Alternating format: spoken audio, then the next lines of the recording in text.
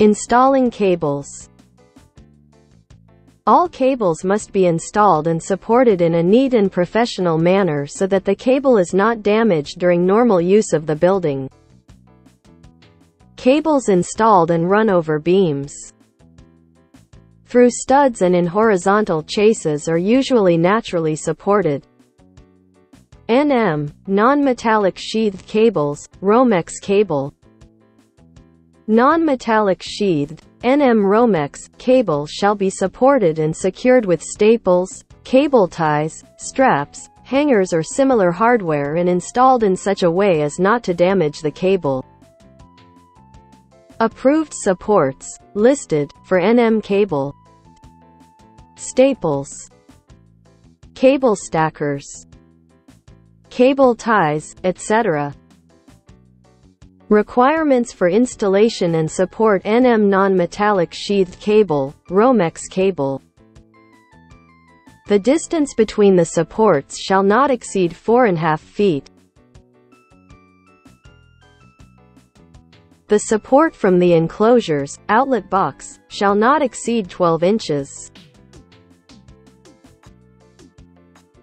After the cable enters the junction box, the cable must be approximately 12 to 18 inches long after entering the junction box for splicing, cable connection. If staples are used as cable supports, the staples must be approved to support NM cables. The NM cable must be stapled on a flat surface, not on the edge. The NM cable must be stapled on a flat surface, not on the edge. Do not drive the staples too hard into the cables. Staples should be drive tight enough to hold the cable in place, but not so tight as to pinch and damage the cable. Driving the staple too hard can damage the cable. Do not drive the staple over the staple during the stapling another cable in same place. The staple must contact the cable with its flat surface, not a sharp edge. The cable must not be stapled closer than 1¼ inch from the edge of the stud. No more than 2 cables can be stapled with the same staple. Do not damage the cable when removing the staple.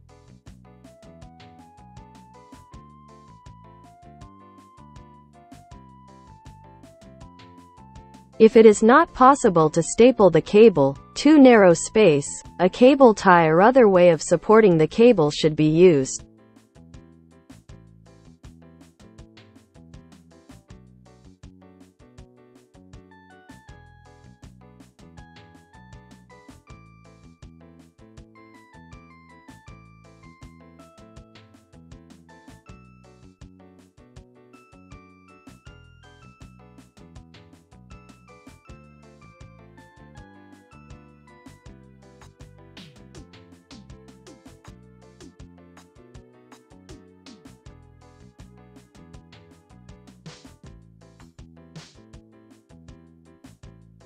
The low-voltage cable must not occupy the same cable hole as the power cable, it must be run in a separate drilled hole.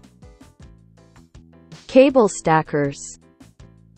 The edge of the cable stapled in the center of the 2 by 4 inches stud must be 1¼ inch from the edge of the stud. Otherwise use hangers, stackers, etc. to support this cable. If there are more than 2 cables running along a 2 by 4 inches stud, use cable stackers, etc. to keep the cables away from the stud. If the junction box does not have cable clamps or it is not possible to mount a cable clamp to the junction box, and the cable enters freely into the box knockout, the cable must be secured to the structure with staples or other means.